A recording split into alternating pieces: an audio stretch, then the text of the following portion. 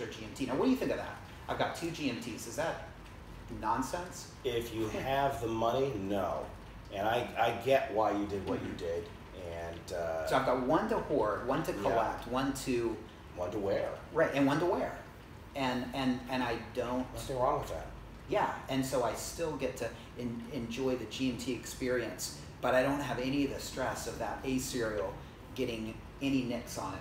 It makes no sense, but it makes perfect sense. Do you wear it at all, like in the house, or no? Never. No, I just look at it. I just wind it. I wind it once a month, and that's it. And I look at it, and when I want to enjoy a GMT, well, I've got the P serial to do that with. Yeah. So it sits in a bank safe, and I pop by, and I might get out the sub, or I might, but I wind it once a month. I look at it, I visit it, and it's amazing because I actually get enjoyment out of it. A lot of people write in and say, this is sad what you're doing. I feel sorry for you. No, I don't think so. But I actually get enjoyment knowing that there's a perfect piece in my possession, even though I can't see it. Just knowing it's sitting in a box gives me great pleasure. Well, I mean, I have a watch that belonged to my grandfather. It's not worth anything, but it has sentimental value. Excuse me, sentimental value. Just getting choked up. A little bit of a cold, I think, coming on. But it's not something I can wear a lot because it could be damaged. Yeah. But once a week, pull out of the box, and I wind it, and I look at it, and I remember my grandfather. I put it back.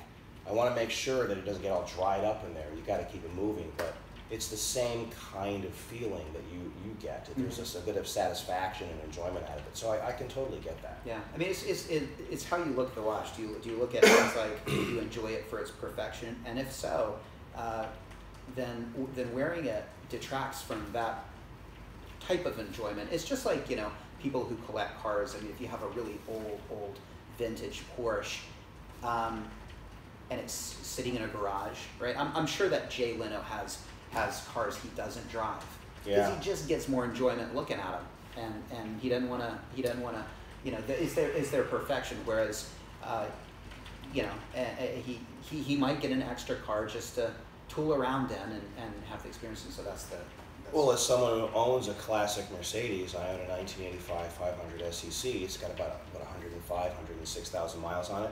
If it was a Virgin, garage queen, or it had 50 or 60,000 miles, I'd be afraid to drive it. Yeah. But mine is nice enough that it looks great, but it's flawed enough that I can drive it, and I get enjoyment out of it. I don't want one that will sit in the garage and I can only look at it. I do want something I can use, but were I to buy another Mercedes, I would want something more of a garage queen that I would drive like once a month. All right, there you go.